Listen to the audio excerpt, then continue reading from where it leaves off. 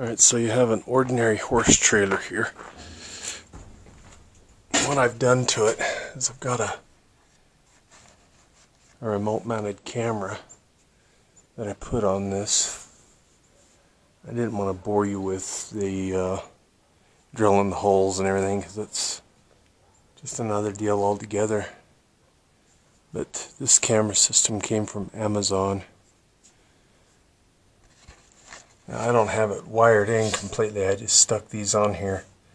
I'll solder those and then put some gaff tape or something around them to keep the thing from wearing loose.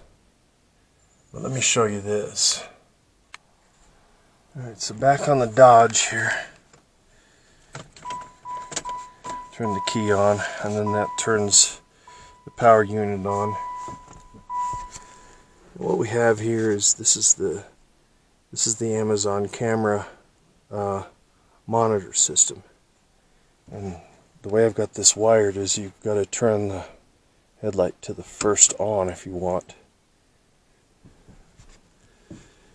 and then what it does is it goes ahead and turns on the trailer.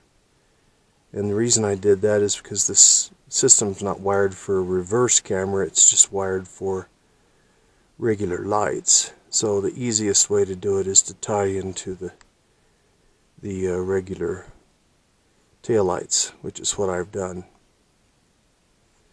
Now there's also another trailer, and it runs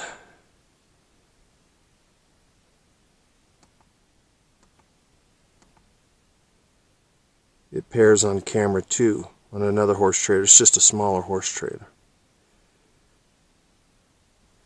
So that's just a quick, easy tip for you if you're gonna put a camera on something like a horse trailer or even an RV or something like that. In order to power it up, you can power it up through the tail lights rather than the reverse lights.